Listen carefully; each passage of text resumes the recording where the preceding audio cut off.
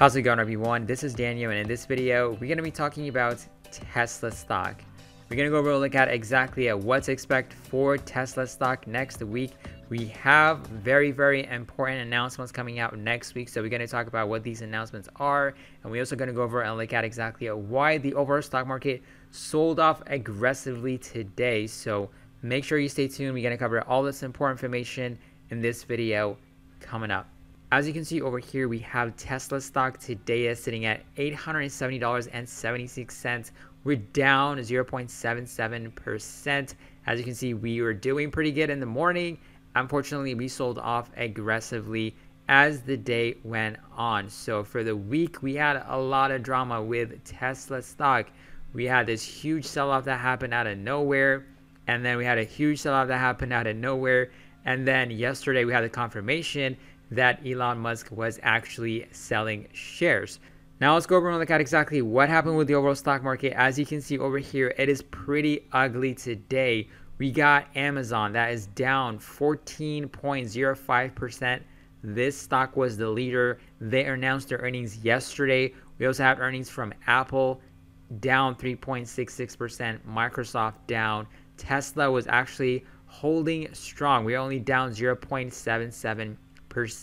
So almost 99% of the stock market sold off to the downside today. So let's talk about it, why this is happening. As you can see here, we have the S&P 500 ETF that sold off aggressively today, down more than 3%. We broke down the support that we had over here. So the next support is going to be 409. So we created this low over here based off of what was going on with Russia and Ukraine. We had this aggressive sell-off and a bounce back off of this level. So definitely keep an eye on the 409 level for the S&P 500 for the SPY ETF. So let's go over the top stocks of the week. So we have Twitter, which is only down 0.18%.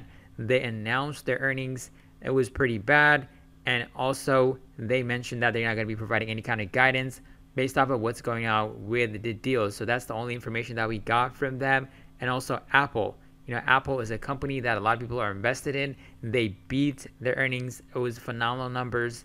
They also announced share buybacks, but unfortunately they did not provide guidance. That's why the stock sold off after hours on the earnings call when they mentioned that they're not going to be providing any kind of guidance. And now when you look at Amazon, Amazon is the one that was leading the sell-off today. It sold off aggressively, even though we know that there's a stock split coming up. The earnings was not good. And also when you look at Facebook, on the other hand, this was a stock that people were expecting. I was also expecting that Facebook might potentially go down. As you can see, it actually bounced pretty good, and today is only sold off 2.58%. This is mainly because they actually showed user growth. Last time they had their earnings call, they had a decline in the users, and they mentioned also TikTok being their competitor. So that was pretty bad for Facebook during the last quarter. They dropped aggressively, but right now seems like people are joining Facebook around the world. But in the US, people are actually enjoying a TikTok when you look at the data. So let's go over and look at now Tesla stock. So Tesla stock, of course, is the one that we've been talking about the past few days. As you can see, we had this massive drop that happened because of Elon Musk selling his shares. Right now, he said he's done selling, so he sold $8 billion worth of shares. But let me tell you, if it was another company, if the CEO comes out and announces that they sold more than $8 billion shares, I guarantee you the stock would be down significantly. But Tesla is doing relatively good compared to other companies. I can assure you that. We also have Microsoft that announced their earnings report this week. We talked about that a few days ago, that Elon Musk confirmed that Bill Gates has a short position on Tesla. He probably had a good opportunity to cover his short position based off of the massive price fluctuations that we saw this week. So Microsoft also had a pretty phenomenal earnings, but unfortunately it sold off today with the overall stock market going down 4.18% today. So Google also, unfortunately, they had issues with YouTube. The YouTube revenue did not grow as they expected, so the stock actually sold off to the downside on earnings, and right now it's actually selling off just like with the overall stock market, which is down 3.72%. So let's talk about why this is happening and what to expect for next week. So we have the FOMC meeting coming up next week, and there's a potential rate hike that is coming up, that is happening for sure. But of course, we have the GDP data that came out also yesterday. That was pretty bad. So we're actually negative 1.4%. So the economy shrank.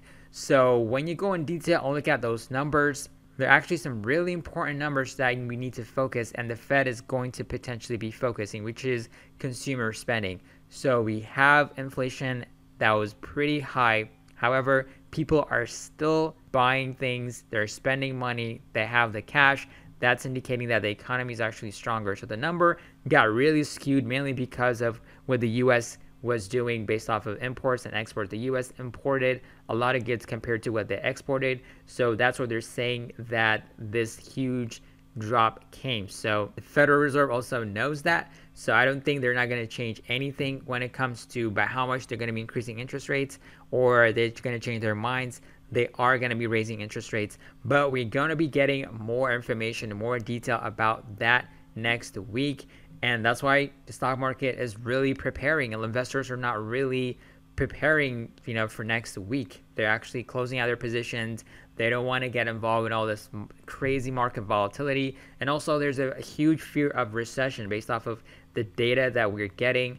There is a very likelihood of a recession happening in 2022 or in 2023, at the end of 2022 or in 2023. So that is just going to be what is happening with the overall stock market, and also why the stock market actually sold off aggressively today too. We have, Amazon down 14%. It's probably going to be carrying some of the NASDAQ and also the overall stock market with it to the downside too. So let me know in the comment section below, what do you think? What's going to happen next week? We're getting a phenomenal opportunity for people that want to invest or that want to buy for long term. If you want to buy smaller shares here and there, of course, this is a great opportunity. We're seeing a lot of discounts across the board. It doesn't matter what you want to buy, there's discounts, especially for big tech companies and also high growth stocks. They have been crushed massively. So that's a great time to nibble if you want to buy. I do not recommend people to just buy. If you want to buy like 100 shares of something, just try to buy like 10 shares. Slowly average down if it goes down aggressively to the downside, because you don't know what's going to be happening. As I mentioned, there might potentially be a recession and the stock market might actually go down based off of that. So let me know in the comments section below, what's your plan? If you have any cash saved up to invest in Tesla or other stocks, let me know in the comments section below. But I catch you guys on another video. Make sure you hit the like button, subscribe to the channel if you're new, and have a wonderful weekend.